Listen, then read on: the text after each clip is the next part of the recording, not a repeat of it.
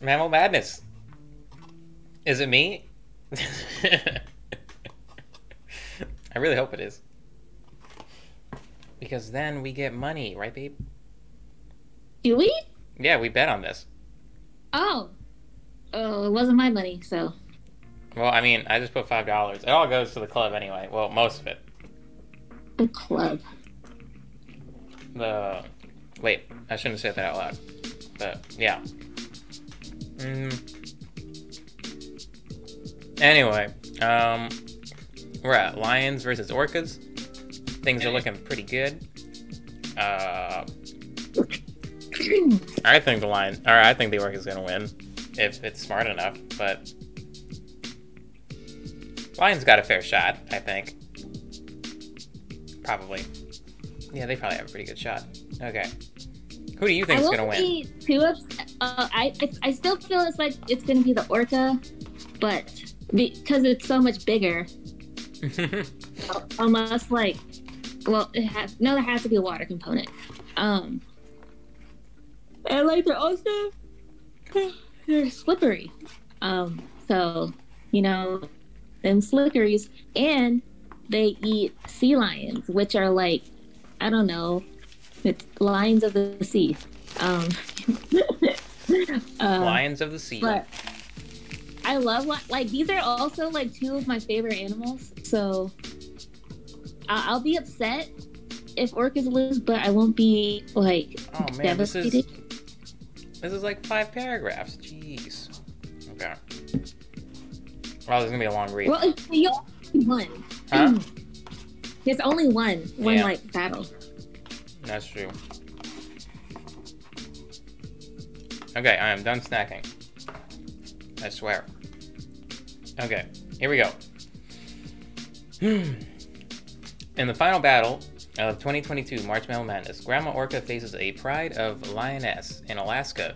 Other marine mammals interact peacefully with fish-eating resident eco-type orcas. Minke whales and Dall's porpoises will swim alongside resident orcas. The porpoises and resident orca calves sometimes play together. Sadly, the Salish Sea was once the primary source of orcas for aquarium. Okay, I'm not here to read about them getting captured by aquariums. Man, what if it's important? Ugh, okay.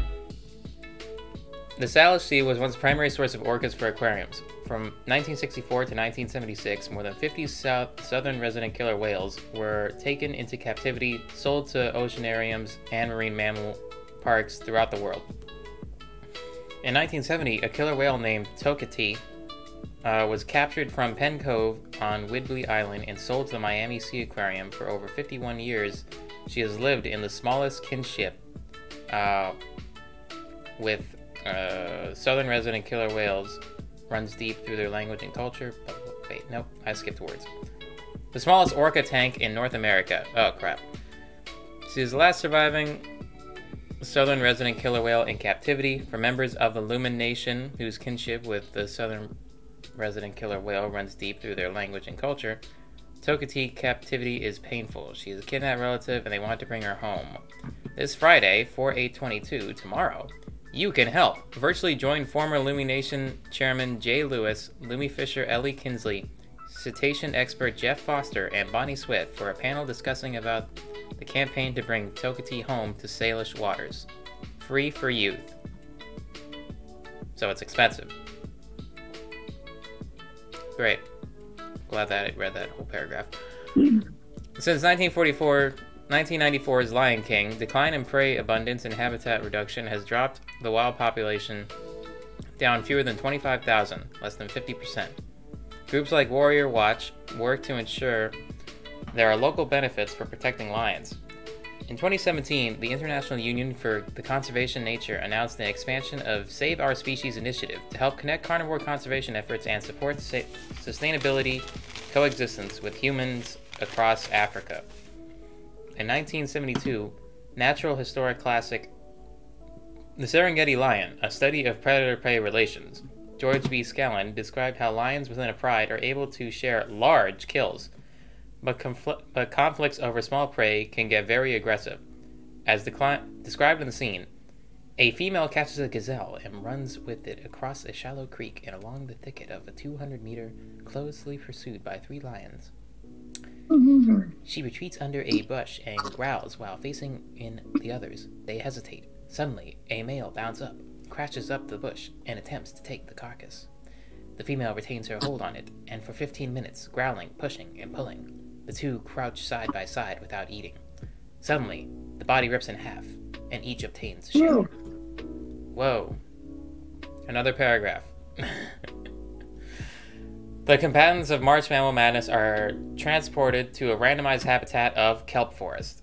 Okay, back at the kelps. Specifically, the Protected Island Aquatic Reserve with mixed areas of kelp beds and seagrass and the bird marine mammal rockeries of Protection Island. 2 lionesses begin walking along the salty beach while the last lioness lifts her head to smell the breeze and listen.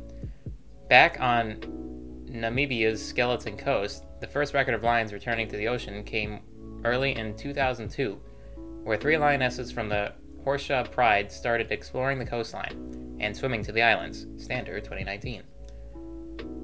None of the felines noticed the orca, who patrols the beach by closely following the contour of the shoreline within 15 to 25 feet of the lioness. McNellis et al. 2022. The lioness begins exploring the intertidal zone and investigating items in the shallow water. Standard 2019. From down the beach, the lioness frees and a low-frequency growl builds up to a roar. Sabinski et al. 2017. Just beyond the shallows, a rippling wake signals the immediate acceleration of an orca towards the roar. The lioness go into their stalking crouch, slowly move up on the beach logs towards Cannon Point, the water-moist tip of the island, to a preferred harbor seal. What? Wait, what? Okay, that was a long sentence. The lioness go into their stalking crouch, slowly moving up and over beach logs towards Cannon Point, the westmost tip of the island, to a preferred harbor seal. Poca Vitulina, Hall et al. McLinnis et al. Wait. Whatever. Anyway, the first confined evidence of the lions utilizing marine food items along the skeletal coast came in March 2006, when lionesses from the Horseshoe Pride were observed feeding on a Cape fur seal on the beach. Standard 2019. Oh my god, there's more than 5 paragraphs. This is still going. The 3 lionesses sprinted to attack the harbor seal, and simultaneously the orca rushes the beach, running aground. Mitchellis et al. 2022. The beach erupts in predator-induced pandemonium. Some harbor seals flee up the beach and others enter the water. Mitchellis et al. 2022 or 2020. 2 lionesses follow seals fleeing up the beach, but the last lioness pursues the seal in the intermediate zone. Orca arches his body and swings his flukes maneuver himself out of the beach deep into the water. McLinnis et al. 2022. We don't need these. Swear. Because this is a mammal-eating big transient orca. He rejoins his pod to rush. He rejoins his pod to rush push water at the fleeing seal and now swimming last lioness into the deep water above the kelp forest. What? He rejoins his pod to rush push water at the fleeing seal and now swimming last lioness into deep water above the kelp forest. That's not a sentence. Anyway. Transient orca's sister and mother converge to feed on the seal, then rising vertically out of the water, spy hopping, and slapping their flukes on the surface in the excrement of the successful hunt. Laclinis et al. 2020. The mammal-eating Biggs transient orca male grabs last lioness's back leg and, wrenching her knee, drags her below, playing with his prey. 2 lionesses pace. Why is that lion named last lioness? Give it a different name. This just makes this all confusing. 2 lionesses pace in the swallows of the intertidal zone, staring at the sea. Contact recruitment roaring for their missing sister. Biggs transient orca releases last lioness and lets her swim to the surface, gasping her breath. Then Biggs transient orca, I'm just going to call him Biggie. Then Biggie surfaces and rush swims adjacent to the lion, paddling toward the shore, sending her careening in his wake. Biggie swims back his fluke to thrash toss last lioness like a soccer ball. Ferguson et al. 2020. But Grandma Orca collides into transient orca and bites his flank. Oh, God. Okay. So I guess this isn't even the orca we're focused on. Sure, why not? For Protection Island sits in the Salus Sea, familiar home of Grandma Orca and her resident pod that are dominant to the transient orca pod. A whole bunch of southern residents have suddenly surfaced in the middle of the transients as the thrashing orca fluke up white water. Philanthrope 2021. Transient pods typically avoid resident pods, and altercations are extremely rare, but perhaps Grandma Orca is particularly aggressive towards the mammal predator orcas as a preemptive strike in defense of vulnerable grand calf. Speculation from Ford and Ellis, 1998. Grandma Orca leads a planax of resident orcas to dive the fleeing transients closer to the beach. Grandma Orca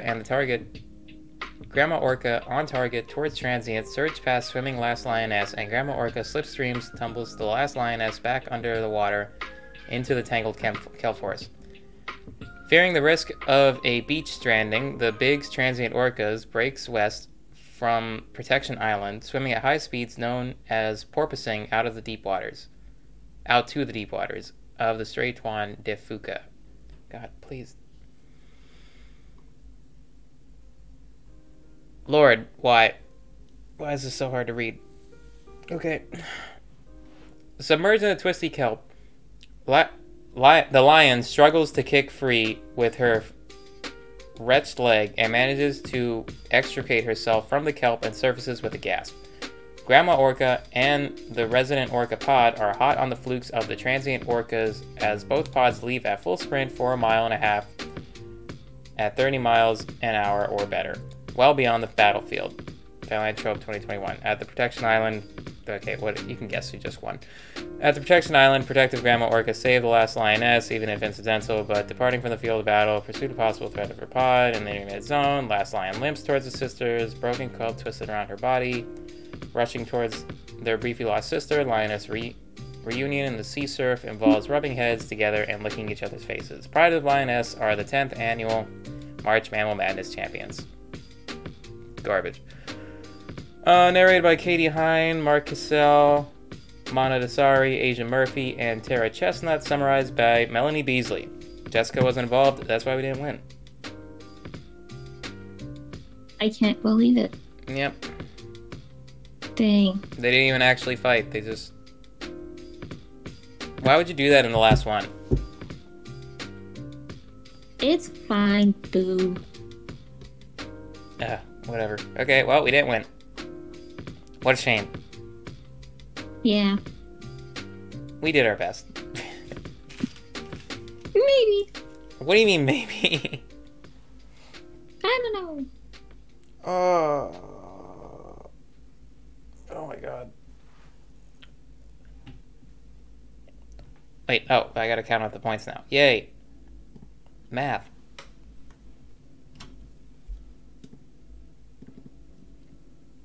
Where is my pen? There it is. Okay. Okay, so we did not win, which means we get no points for the champion. And we also don't get the money. Someone else gets No money. But we have a total of 23. Oh, great. I'm not even going to try to do this in my head. 23 plus 18 plus 15 plus 16 plus 0. 72 points. Dang. What a shame. Out of 138 max. Dang. I'm pretty sure I got third place overall in the bracket. Or we got third place overall in the bracket. Well, better luck next year, I say. Do you say? Sometimes. When things didn't go well the current year. Oh. Well, That's okay. Okay. All right. Well, that's a rock fact. that's all right. Stop it. Okay. I think I'm gonna put that on as background noise. Yeah. I mean, that's a good idea. Okay. Anyway, I'm gonna close out the stream. Hope everybody had a good time. That's March Mammal Madness this year. Hopefully you stayed with me through the whole time. We were so close. That's okay. Can't win them all. Bye, everybody.